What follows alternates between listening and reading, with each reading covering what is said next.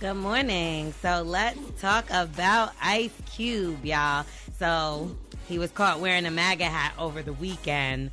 Unfortunately, it was just on Saturday Night Live. So they did a skit, and it involved Lil Wayne, the fake Lil Wayne, Jim Carrey, and Ice Cube. Check it out. Do you not elect him anymore, though Ice Cube and Lil Wayne are voting for? Why, in the name of all that is holy, would you be voting for Trump? Taxes.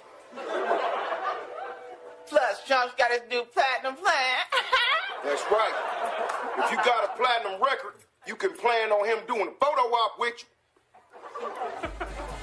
Stupid, but it was kind of funny. Keenan sounded more like Dub C than Ice He tried. That was his. He sounded like Suge Knight. He did. Well, Ice Cube caught word of this whole thing, and he reposted it and put, F you, SNL, trying to reduce me to greed.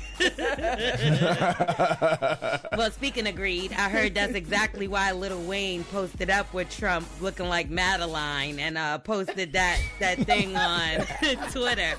Anyway, Lil Wayne looks like he might have risked a little bit more than his fans because his boo seems like him and Denise actually broke up over the weekend. She put love just isn't enough. And I'll tell y'all one thing, I know for a fact that Lil Wayne got paid to post that thing about Trump. And you'll see a couple more people that will be posting things up in the next couple of days. I know Mark Anthony was one of the people on the list, but let's just pray for our country and hope that these people get it together and stop thinking about money over what's right and what needs to happen.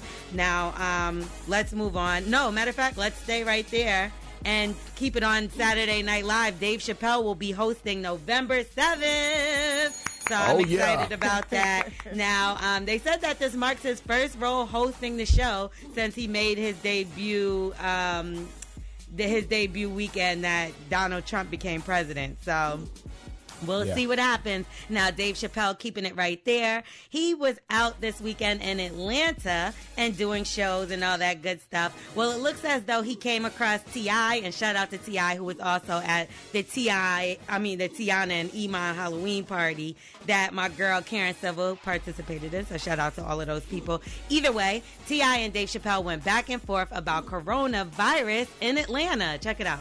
You gotta start wearing your mask. I've been here all day. This is terrible. But you got zero positive tests. You got zero positive tests. Dave does tests at all of his shows. We got zero positive tests. Right? We are the most open. We are the loosest motherfuckers as it comes to congregating. Everyone tests and negative gathering until they test positive. But until then, they test negative. So therefore, Atlanta has tested negative. Correct? Y'all getting around it. That's not funny, but it is. Yeah, but I would also like to add, if you knew you were sick, you probably wouldn't come to the show. So that's another reason why there were no positive tests at the show.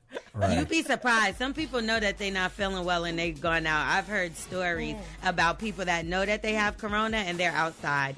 But Dave Chappelle will be having Chappelle Show coming to Netflix, so I'm excited about that. I'm sure y'all will be too, because that's one of our shows.